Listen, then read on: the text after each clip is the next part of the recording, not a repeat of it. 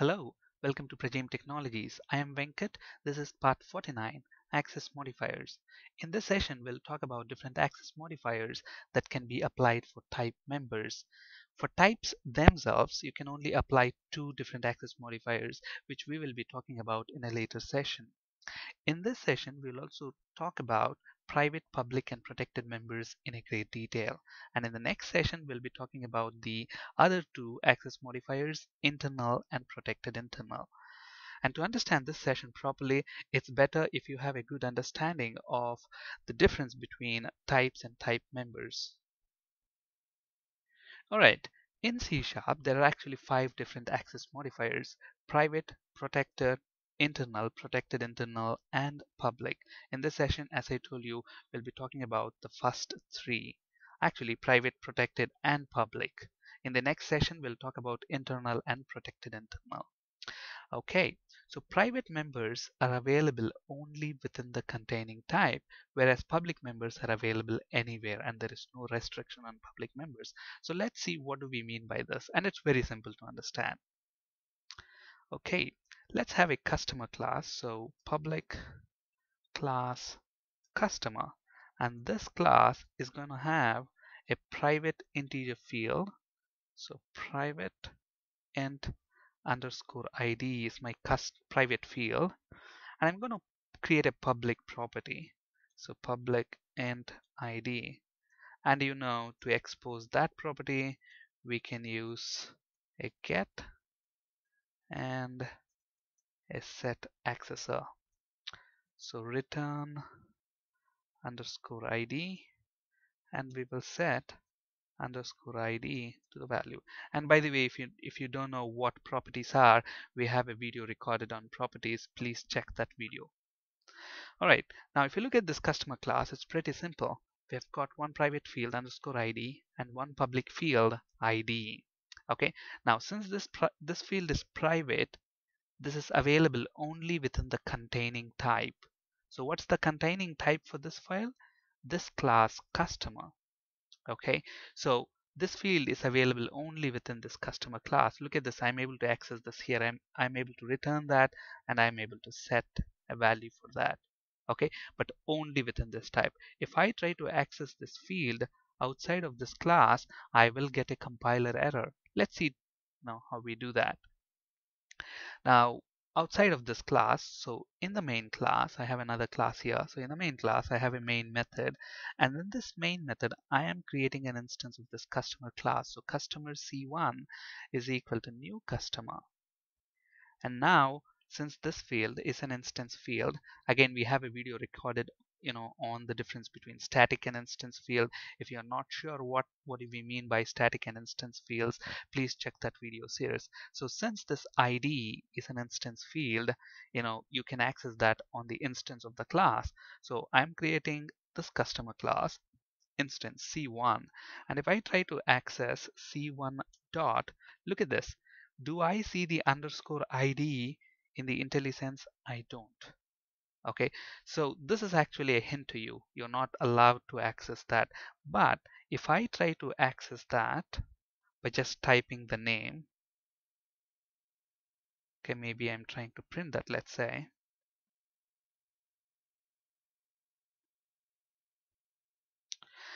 You can see a red squiggly already there. It says customer dot underscore ID is inaccessible due to its protection level. So because of the access modifier you have there, it's inaccessible. Okay, it's private, so that field is available only within that customer class. Outside of the customer class, it's not available, so that's private. If you try to access that, you will get a compiler error, inaccessible due to its protection level. On the other hand, this ID field property is actually public. So public, it is accessible anywhere. No restrictions whatsoever within the class, outside of the class, even in a different assembly. We'll talk about different accessing members from different assemblies in a later session, but public member is basically available anywhere. There is no restriction whatsoever. So if I try to print, when I say c.id, look at that. I am able to access that, and if I try to build this, I will get no compiler errors. So on the status bar, if you look at that, build succeeded. So very simple and straight. If you look at the slide here, private members only within the containing class. What is the accessibility? Only within the containing class. Whereas public member, anywhere, no restrictions. So if you look at this 5 different access modifiers, private members will have least restriction, I mean highest restriction. It's only available within the class, containing class, whereas public, there is no restrictions. So these two are the two extreme ends, and protected internal falls in between them, which we'll be talking about now in a bit. All right, so public, anywhere, no restrictions. Now let's go ahead and look at protected access modifier. What do we mean by protected access modifier, and what access level does it have? And to understand that, let's create a simple class. Okay, we already have this customer class, and if you look at this customer class, what we will do is we will create a protected, maybe protected int, and I'm saying ID. Okay, so within this class, this ID field is protected. So if a field, I mean if a member is protected, then that member is available within the containing class and to any class that derives from the containing class. Okay, now if you look at this, is main class deriving from the containing class? No. So obviously this ID will not be available here. Look at that, you already have a red squiggly. Customer.id is inaccessible due to its protection level. But on the other hand, let's create another class. So public, basically my customers are of two types, maybe corporate customers and retail customers. So customer is the base class for every type of customer in my business.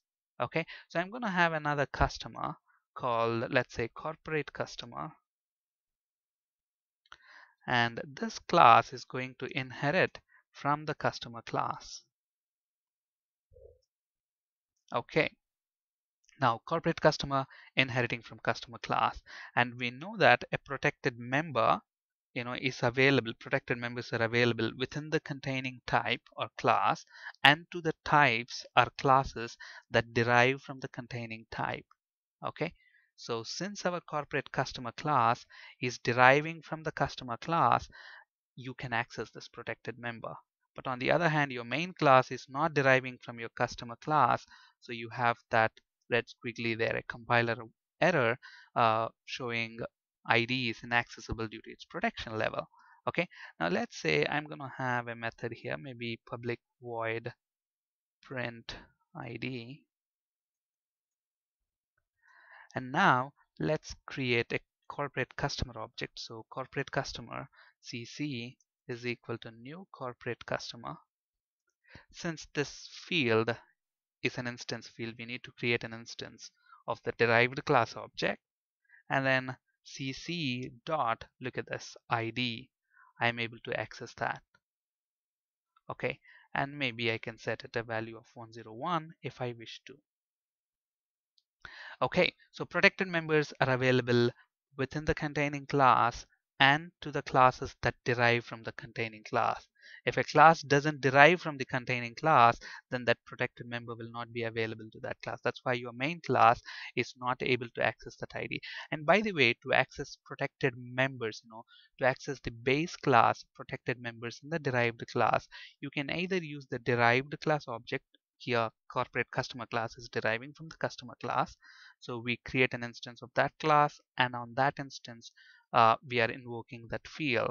Okay, now instead of doing this, what you can also do is you can basically use base keyword. Base dot, look at this ID. Base in the derived class method actually refers to base class instance, so that's why you are able to access that property, base.id. Or simply you can use this keyword as well. This dot id will also give access to it.